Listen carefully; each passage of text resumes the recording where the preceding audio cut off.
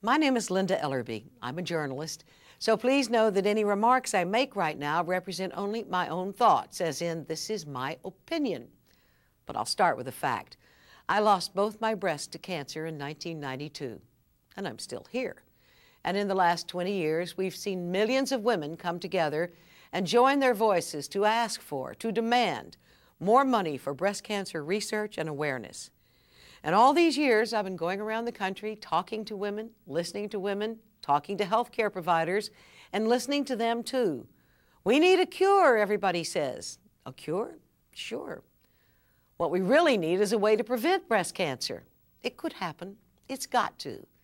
Let me tell you a story. I was in Helena, Montana some years ago for a race for the cure. In the race was a 104-year-old woman. She was in a wheelchair being pushed by, I think it was her great-great-great-granddaughter. And very near to the end of the race, she held her hand up and her great-great-great-granddaughter stepped back, and the 104-year-old woman wheeled her own chair across the finish line.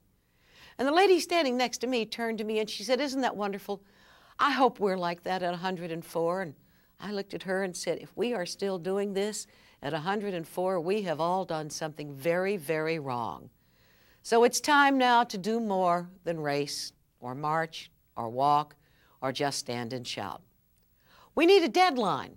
Being a journalist, I know exactly how motivating a deadline can be, which is why I want to join my voice to that of the National Breast Cancer Coalition, to the voices of all the women saying, 2020, prevention or cure by the year 2020. That's the deadline. Now make it happen. And we really mean that.